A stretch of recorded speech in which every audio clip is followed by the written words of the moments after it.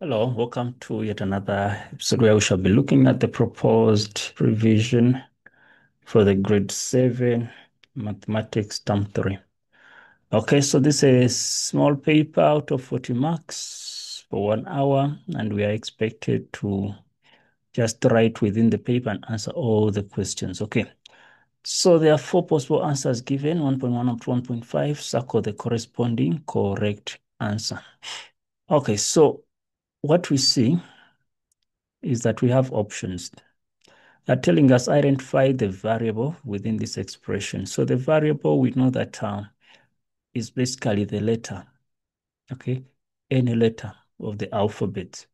For as long as it is within an expression, that will be called a variable. So in this case, we have P is the variable. And then 2 that doesn't have a letter will always be called a constant. And then 5 will represent what we call the coefficient, the number that appears before a letter. Then 1.2, the value of x in the equation. So we need to solve this equation. Let's move the 65 that side. Since we are adding, when the 65 crosses the equal signs, we shall be subtracting. So it's going to be x is equal to 100 minus 65.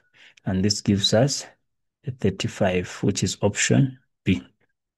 Then the size of HGF. HGF, so this angle here in a rectangle, we know that angles in a rectangle will always be 90 degrees, okay? So this G must be 90. Then in the figure below, the triangle KJL and MNL are what? So what we can see is that they are having the same markings and they are having the same size, okay? So we say that these triangles are congruent. Okay, so for as long as the triangles are exactly the same, exactly identical in size and angles, then the triangles become congruent. Then asking us the number of symmetry within the figure. So a symmetry line is basically a line that divides the shape into two equal parts or provides a mirror image, okay?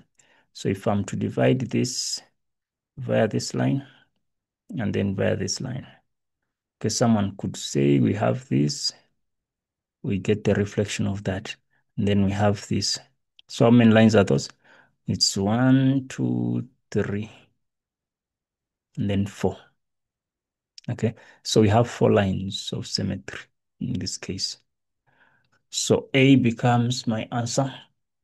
And then 2.1, what is the constant term in the expression? Remember, we said a constant is basically a number without a letter.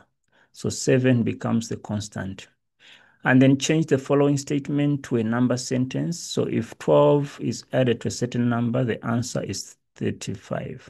So if 12 is added, is a plus, a certain number which we don't know, we use variables. You can use X, we can use Y, we can use P, we can use K, any letter. The answer is a 35. So that is the mathematical expression. Then they want us to solve by inspection. So in our small grades, we used to have 7 times a box must give us a 56. So which number do we multiply by 7 to give us a 56? Meaning that the number needs to be 8. So that is by inspection. You can try by checking. If you get 56 divided by 7, we shall end up with 8. So any number that is next to a letter, it simply means a multiplication. Then 2.4, calculate the value of this if x is 1 over 3. So where there is x, we're going to replace it with a 1 over 3. So this is going to be 3 times 1 over 3 minus 2. So 3 times a third is just 1. Minus 2, we must get a negative 1 as our answer. Okay. Then question number 3, they want us to define what a line segment is.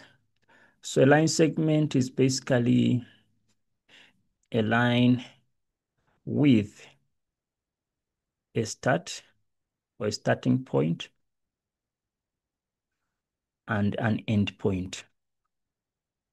In other words, for as long as it starts from somewhere, maybe that is A and then this is B, that's known as a line segment. Then 3.2, write down the type of each of the following triangles in the spaces. So what type of triangle is this? Where two sides are equal. So this is known as an isosceles triangle. This triangle with a 90 degree will be known as a right angled triangle. Okay, so we say this is isosceles triangle. And then a triangle with all the three sides equal, we call it equilateral triangle. Okay, so that is 3.2. Then 3.3, study the diagram below and answer the questions that follow. Okay?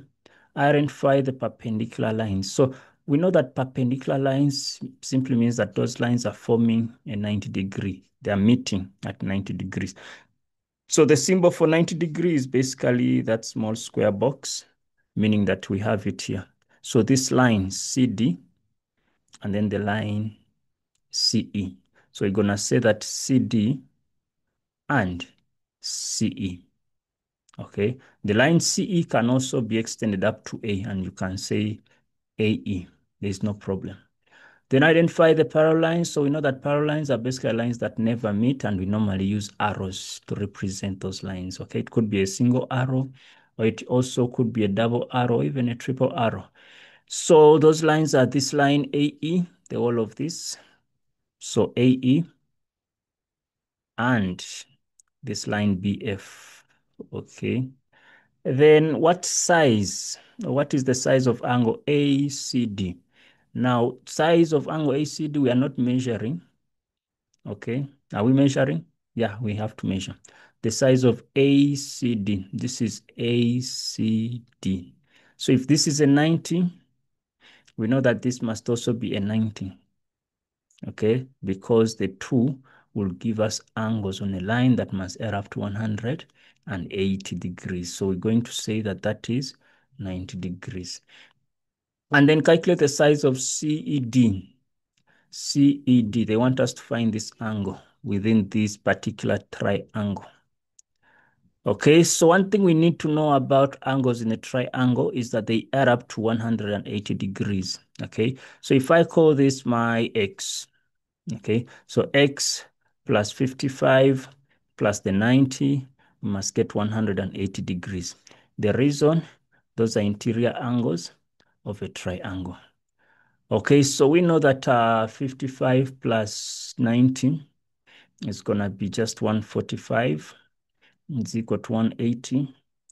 And then we need to subtract, meaning that your X is going to be 180 minus 145, which gives us just a 35 degree. Okay, so that is 3.3.4. Then 3.4, O is the center of the circle. They want us to name the parts. So now, we know that 3.4.3, I'll start from there. That's known as a chord. 3.4.2, that's a radius. And then the area that is shaded here will be known as a segment. Is that true? Yes.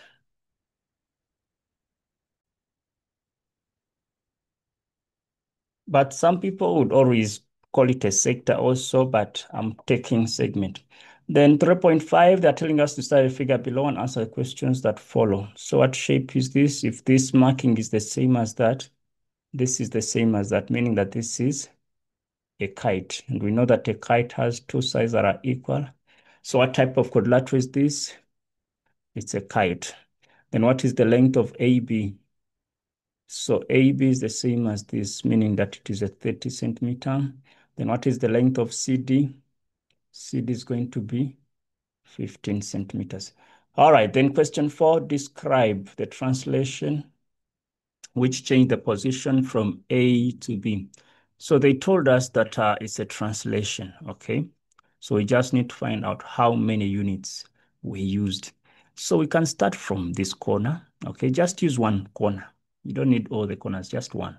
So meaning that we're gonna move 1, 2, 3, and 4 for us to get to this cone of interest, meaning that we are moving 4 units horizontally. Okay. And then downwards, how many blocks are we moving? It's 1, 2, 3. Okay, so it's 3 units down. So how do we describe this? So we're saying that A moved 4 units, or you can say 4 blocks to the right, and then 3 blocks, okay, 3 units or 3 blocks down. Okay, so that is 4.1. Then 4.2, they want us on the same grid to reflect this line. So a reflection, all we need to remember is that distance needs to be the same, okay? So we have 2 blocks from the mirror line or the line of reflection, which means we must also have 2 blocks this side. Then we draw that line and then follow 2 blocks that side, use your ruler, and then 2 blocks this side. There we go, okay, and then cover this up. So we have this as our reflection. Okay, then on the same grid, they want us to enlarge this triangle using a scale factor of 2. So when you're enlarging, you just make something bigger. Okay, so if we have, how many blocks are these? There are 3 blocks. 1, 2, 3, 4. We have 4 blocks. And then 1, 2, 3. I don't know what's happening there, but let me just focus on these 2. So I'm going to multiply by 2, multiply by 2. So I need to have 6 blocks. So if I start from here, I'm going to have 1, 2, 3, 4, 5, 6 up to here. And then I can just draw this with my ruler. Okay, and then this side I'm going to have 8. So it's 1, 2, 3, 4, 5, 6, 7, 8. And then extend that. So 1, 2, 3, 4, 5, 6, 7, 8, and then I can just connect this. All right, so that becomes the enlarged triangle, and that brings us to the end of this paper. I wish you guys all the best in your preparation, and let's meet again when we see each other. Bye-bye.